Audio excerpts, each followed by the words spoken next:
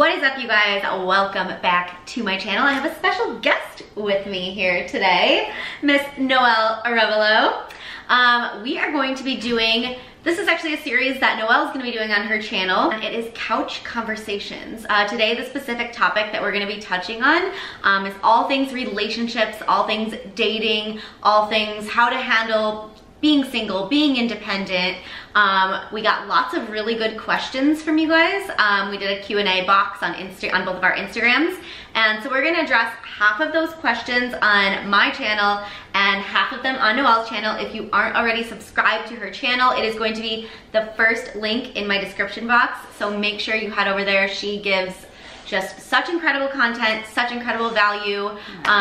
She's just amazing. I love her so much. I'm gonna be so sad when she leaves me. But yeah, we're super excited to address this topic. It's something that I get asked so frequently, how to deal with heartbreak, those types of things. I don't know if I like put off the message that like I've gone through relationships and heartbreaks, because I really like haven't had many relationships. Yeah. And I tend to keep that area of my life pretty private. However, it is something that I get asked a lot by many women in my DMs. You know, they say they're struggling with getting over a breakup, dealing with heartbreak, how to be single, how to navigate like the dating scene, which can be really, really hard and challenging. So it's something we were super excited to kind of just share our experience and answer your guys' questions today. So again, make sure we're gonna answer 6 questions on my channel and then 6 on Noelle's. So after you check out the video here, go watch the rest of it on Noelle's channel. Right, so this first question is, what is your true definition of an independent woman? How do you become an independent woman? I think the true definition is, it's different for every single person. It's whatever you identify with as being independent, feeling independent. Personally, for me, it means that I don't need to receive my validation from any external force, whether that be another person or thing. It also means that I'm able to support myself, not just financially. I'm talking about mentally, emotionally. Yeah, absolutely. Important way to support yourself. For sure. And just the simple fact of just feeling whole and complete by myself.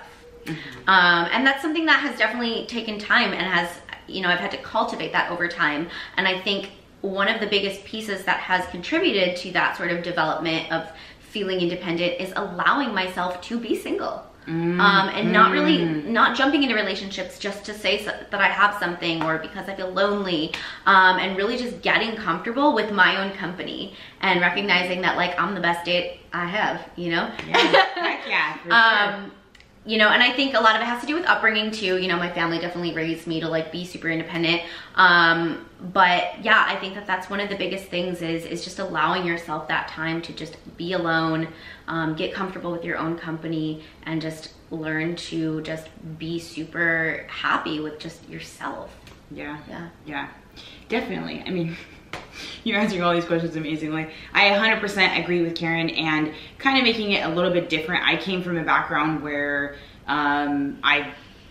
it was a hard upbringing, and so it took a lot of time for me to learn how to be like an independent woman, because I had an upbringing where it was chaotic and all over the place, and so I didn't really understand self-value, and I didn't really understand self-worth and self-love and how you should be treated and the way that you deserve to be treated and stuff like that, or being just content within yourself. I always searched for things externally to fulfill a void because of what I came from, and really it just is working on yourself, being, like she was saying, being content, being alone. And you will know when you feel that way, because I always seen, you know, my mom, and she was like very codependent, so it was a learned behavior for me. So I saw that, and I knew I was that way, and I was like, I do not want to be that way. So again, just like diving head first into a lot of self-development things, books. Tony Robbins was like a big person for me to help me understand how to be content being alone. A lot of his material is really, really good if you're like looking for ways to help yourself, and actually really applying it, right? Because we've both come a long way, in both different backgrounds. So yeah, that's great. You really did like answer that question very well. You added to it beautifully. This next one, what do you do when guys just want to hook up and nothing else? I mean, if that's not what you're looking for, you get to make it very clear that that's not what you want. So like, I don't really feel like we need to go deep into that. I just think communication from the jump is so important. I've been single for quite a while now, and I've gone on like a few dates here and there. It's just not something I'm like super interested in doing unless I really feel like this person's gonna like add value to my life. And I am the most honest person. Like, I will communicate from the very beginning that like casual sex, it ain't my thing. I don't do it. I'm not interested in it. And I just make that very clear. And if that's all they want, they'll fall off. And then you save yourself the trouble. So I think communication and just being clear on what your, I guess, expectations are and what you're interested in. It's not even to say that like, I want to marry you tomorrow. Like, that's not, I think it's fair to tell somebody that you aren't interested in hooking up. You aren't interested in casual sex. Yeah. It all stems back to intentions and communicating and being 100% honest. Because for another person, maybe that's what they want. They know that they don't really want anything serious. And as long as there's respect on both ends and you communicate like what your intentions are, then yeah. But if you're looking for something serious, and then this person just wants to hook up with you, that's not somebody to like, what is it, metaphorically, figuratively, whatever, actually jump into bed with. Because then you're setting yourself up to get hurt, you know, if those aren't your intentions. You want something serious and you're like, oh my God, I really like this guy, but all he wants to do is hook up. Okay, maybe if I hook up with him, then he'll change his mind.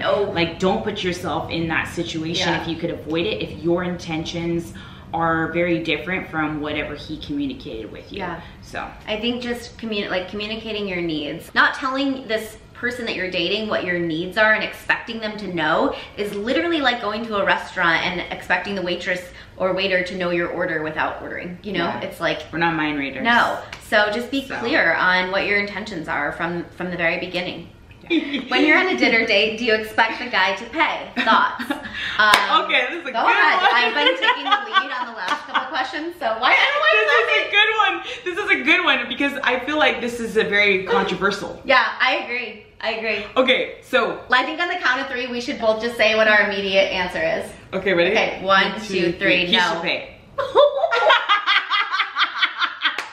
Good. I'm coming to that shoot. Their battery's dying, so we gotta hurry. Okay, so I just feel that I am always the kind of person where whenever I've gone on a date, every time I will whip out my card. Yes. I don't go for free meals. I don't go because I expect them to pay. But I think a true gentleman is gonna pay the bill. Like, I am somebody who I can 100% take care of myself. I could pay for his and mine's date and multiple dates, but it says a lot about a man who takes initiative to pay for you. Okay, I fully agree with that, 1000%. I'm just necessarily saying that I don't go into it with the expectation and I won't like rule this guy out if he doesn't offer.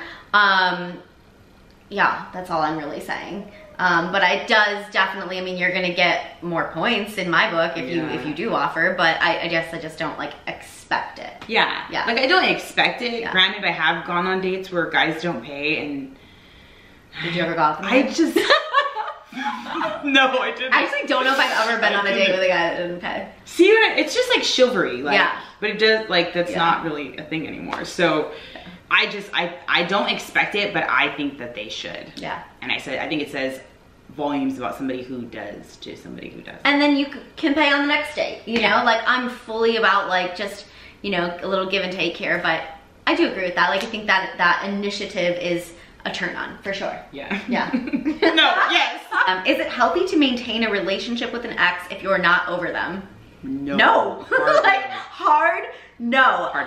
The whole like let's be friends thing, if your intention is to move on from this person, then absolutely not. You know, I will say that I have one ex that I would consider a friend now, and it took 6 years for us to get there. Like, we didn't speak for years because we both had to go through that healing process and get over each other. And now it's not even like we talk all the time or anything like that, but it's to the point where, like, we can see each other with other people and like be happy for each other and, you know, chat every once in a while here and there, but it took a long time to get there. So I think trying to maintain a friendship with an ex when you're still in your healing process of the breakup is an absolute hard no. Yeah. Yeah, 100%. Again, goes back to intentions and knowing yourself and knowing, like, you know, what's going to help you move forward, if that's what you want to do, or it really can just depend on the situation, but no, definitely not, no. I really like this next question, and I feel like it can cause us both to ramble, so yeah, let's just be straight. Yeah, okay. So the question is, what do you value most in a relationship? So I think we can each maybe say like 3 things. Yeah, that's what I was saying. Okay, cool. So I guess my top 3 things would be communication. I want to feel like we can have the most honest and vulnerable conversations with one another. Authenticity is, I think, one of the most underrated turn-ons. Yeah. If somebody can be so vulnerably themselves, it's so attractive to me. Yeah. Also, trust and laughter. Yeah, I like to laugh. I love laughing. I love that. We appreciate humor. Yeah. Definitely communication. Communication is everything, and it's something to work on, because communication, it's not just within relationships, guys. It's like with every relationship we have, right? Even friendships. And so communication would be a huge, huge thing. Respecting one another, and like trust, like / loyalty, because I feel like that's something that's so hard to come by nowadays with just how accessible I feel social media has made temptation within relationships and stuff like that. Nowadays, it's like, what's the next best thing? Right. And so when I come across somebody who you just sense like they are a loyal person, and it'll say a lot about somebody how they treat others. Yeah. Make sure you pay attention to that, guys or girls. Like, how people treat other people is how they're gonna treat you. Yep. Big indicator. So those would be the 3 things for me, like respect, trust, loyalty, communication. That's good. Yeah. Recently broke up with someone. What do you do to rebuild your self-esteem? I really think that this just goes back to the necessary time that you need to spend alone and cultivate your own sense of happiness within yourself again. I think oftentimes people break up and then they immediately jump into dating or immediately jump into other things that's like sort of a band-aid to find that like validation, and to kind of like fill your cup with something temporary, when you are always going to have yourself. So I think in order to rebuild your self-esteem, you really just need to take that time to connect back to the things that you love, the things that you love to do for you, taking yourself out on dinner dates and just like really just getting happy with your own company again. Rebuilding your self-esteem would be, for me, just like things that you can actually do, like actual practical things to like start working towards, would be doing things that you love again, like really doing things that make you happy. And then also working on things, it could be anything, like whether that's going to the gym. That's a really good outlet. They literally say breakups make bodybuilders, and it's true. We both can like resonate with that. Sure. And so working on things to work on yourself, like going to the gym, I don't know, really doing things that you like. What's things I think to at the work end on of the yourself? day, what Noel's trying to say is like set a goal for yourself. And then make a commitment to follow through on the action items that you need to work on that every single day. And the more you see yourself showing up for yourself and for your goal, that's the quickest way to build your self-esteem and your confidence is follow through to your word. So make a goal for yourself, make a commitment to yourself, and create action items daily that you need to engage in to get yourself closer to that goal. And I kid you not, your confidence and your self-esteem will improve greatly, and it'll be something that you're focusing on for you. And also just know, you guys, that like rejection is simply redirection. So I know sometimes our self-esteem or our egos can be hurt from what we perceive as rejection, but shift your mindset to look at it differently. Instead of looking at it as rejection, look at it simply as redirection to the right things that are supposed to be into your life. And you cannot be open to receive those right things if you're still holding on to the wrong things. Well, we really hope that you enjoyed this video. This was such a fun topic for us to touch on, and again, like I said, we get questions about this all the time. Again, fully was just coming from our personal experience. We're not like relationship experts or dating experts by any means. Disclaimer, we're not relationship by experts. any means, right? But we do get questions about this a lot, and I think Noel and I have spent a significant amount of time like working on ourselves as individuals, and so if there's any sort of value or help that we can provide you guys through our own experiences, you know, that's why we show up and why we do what I do. So we hope that you guys enjoyed this. Again, half the questions are here, the other half are on Noel's channel, so make sure you go click the first link in my description box. Go watch the rest of the questions on her channel, subscribe to her channel, she is amazing. And if you want us to do more of these couch conversations, drop some topics below in the comments. Would love to hear what other topics you guys would love to hear us talk about. And yeah, thanks for being here. Remember to give this video a thumbs up, and we'll catch y'all on Noel's channel and back on my channel in the next video. Bye guys. Love you guys.